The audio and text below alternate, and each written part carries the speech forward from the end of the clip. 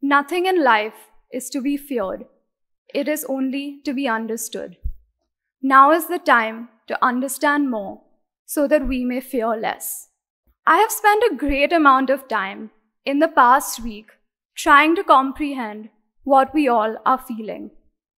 Apprehension, fear, excitement, and a little bit of hesitation. Yesterday, we were high school students worrying about caste reflections. Tomorrow, we are going on to study in some of the biggest educational institutes globally. And today, we are at the brink of change. Until today, there has always been a strong support system and a sense of security that came from knowing that we could always fall back upon our parents, our teachers, that we would be given attention, we would be given second chances to address our mistakes and second guesses for our inhibitions. So is what is affecting us today the fear of losing that support?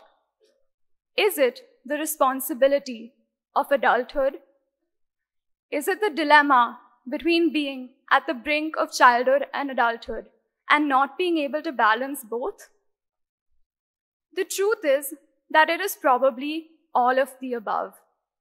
We are all at a transition in life where everything changes, where we finally have to face that fear and find a way to be comfortable with it. I, much like a lot of my fellow students, have spent the better part of my life being cautious. I always found pride in my careful nature. But today, we'd like to think that that part of us has changed and evolved. We've come to realize that if you don't take risks in life, then while you are safeguarding yourself from the possibility of failure, you are also foregoing the chance of success.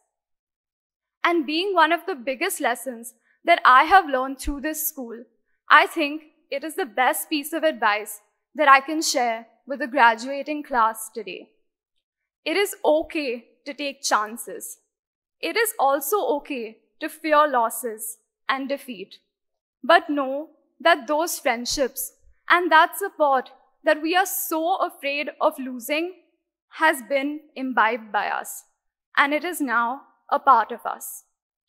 Our decisions, our thought processes, and our achievements have always been a conglomeration of the best possible advice that everyone in our lives has given us.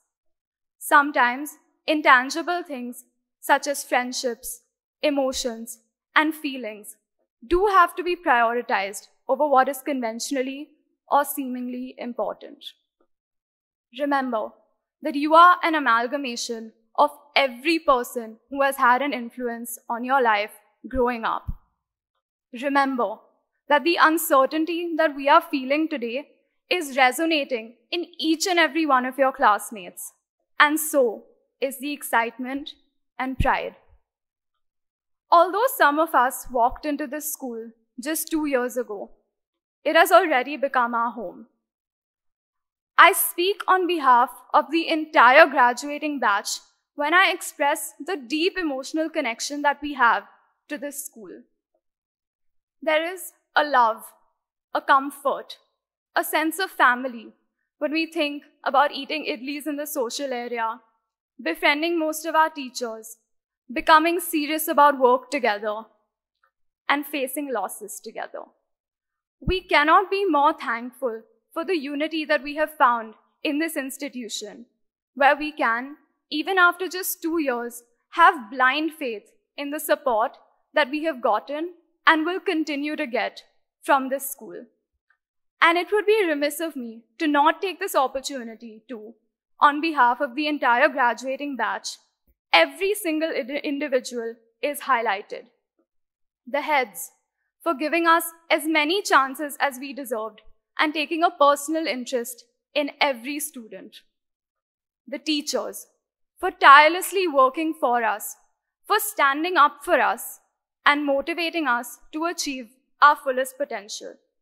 We would also like to thank the administrative team, the IT team, the liftmen, the security, and the housekeeping for aiding our school lives with their unstinting support.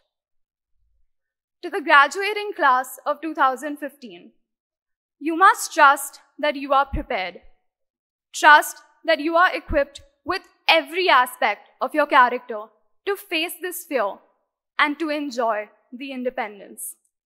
Be ready to take risks. And when you take that path of indecisiveness, then know that we are there for each other and that we always will be. That being said, I know that we will miss each other and this institution immensely. I am so honored to be given the opportunity to represent you all today. I am so proud of each and every one of you, and I know that we will always be privileged to go out into the world as DAIS alumni, calling each other friends. I would like to end with a quote which I think perfectly sums up our emotions today. You have to leave the city of your comfort and go into the wilderness of your intuition. You can't get there by bus, only hard work and risk. And by not quite knowing what you're doing, but what you will discover will be wonderful. What you will discover will be yourself. Thank you. Beginnings are usually daunting and endings are bittersweet, but it's everything in between that makes it all worth living. When we set foot in DAIS as kindergartners, our teachers gave us this survival kit. Through all these years, from the day we first wore our sun-emblazoned uniforms to the day we last sported our untucked checkered shirts, we have inadvertently banked on it. And so, today, as we celebrate the end of this journey and look towards the new adventure that we will be embarking on, I would like to prefer to you the contents of this survival kit as a fond reminder of the road we have traveled together and as a tool for the rest of our lives. This sticker to remind us that we will always stick together, and this red ribbon to remind us that friendship ties our hearts together. I think that it's fair to say that there is no bond greater than the one that exists between 106 people who have been terrorized by nightmares of the school's upward curve and who have held an inexplicable desire to set off the fire alarm.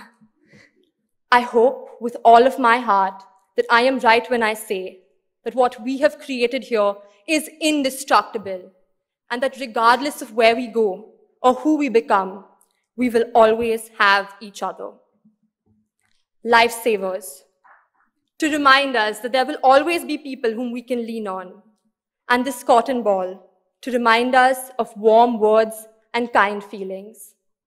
The DAIS family is full of caring lifesavers. DAIS has always had someone to guide us, defend us. Our parents have been our anchors of support for 18 long years. And of course, our siblings have often doubled up as essay editors and speechwriters. Today, I think it is integral to thank these lifesavers who have played a formational roles in helping us become the people we are. Thank you. We must also recognize that in everything we do, there will always be someone working in the background of our success. I can vouch for the fact that when my light has dimmed, these are the people who have reignited the flame within me. And although we can never repay their sacrifices, we can be grateful. This gratitude should not just be a reaction to getting what you want, but an all-the-time gratitude, where you appreciate the people and things you would often take for granted. Mother Teresa talked about how grateful she was to the people she was helping, the sick and the dying in the slums of Calcutta, because they enabled her to deepen her spirituality. That's a very different way of thinking about gratitude. Gratitude for what we can give as opposed to what we receive. So starting today, be grateful for your lifesavers and for the lives that you will undoubtedly save.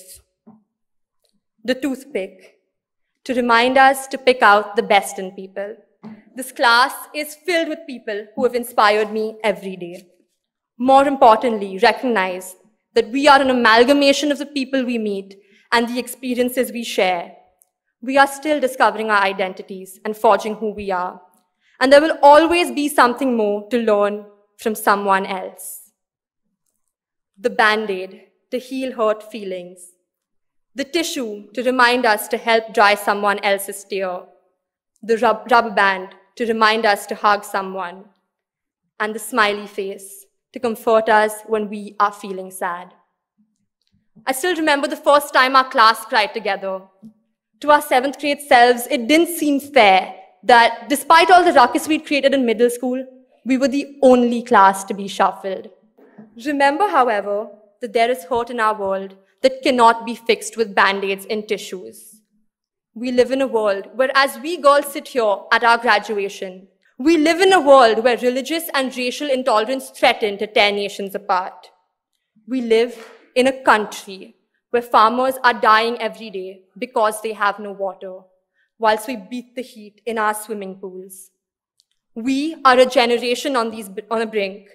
Until now, these problems have just been issues at an MUN conference. But these are real problems, and they are our problems. We need to start engaging actively with the future.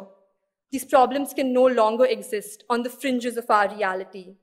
Whether we become diplomats or engineers or even actors, it is us who can heal the hurt in our world. Remember, there are always problems greater than ourselves.